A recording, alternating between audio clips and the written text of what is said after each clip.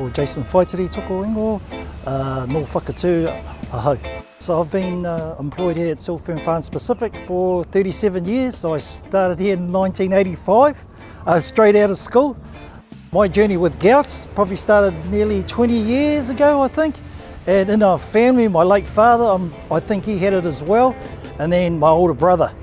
And when I got it, it's quite an unbearable pain. So the first time I got it, I'm pretty sure it was in my big toe. And it was that severe, that painful, that you couldn't even put like a sheet or a blanket on it. That's how painful it was, yeah. So what they say, you know, drink plenty of water. So during the week, I'm pretty good at drinking water, but in the weekend, I'll probably go, you know, fizzy drinks and maybe a bit of alcohol. So if I wasn't taking water, managing my diet, I wouldn't be able to do these things that these outside activities that I do outside of work. So just for my gout, I take allopurinol every morning with my other medication. It's a daily thing that I have to do, but yeah, you just got to do it. Oh, don't be afraid to ask for help, whānau. You know, especially male men, especially Māori, you know, we can be a bit pig-headed and stubborn.